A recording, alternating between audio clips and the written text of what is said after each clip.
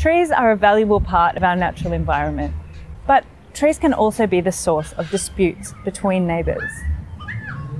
To me, it was just like an act of vandalism for them to cut this down without any discussion, any consultation beforehand.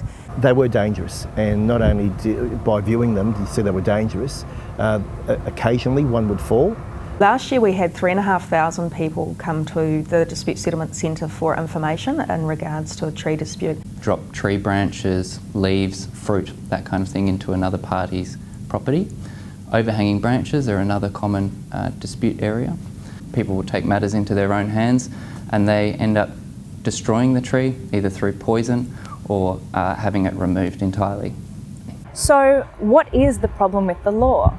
There is a layer upon layer of complexity in what should be an accessible and clear area of law.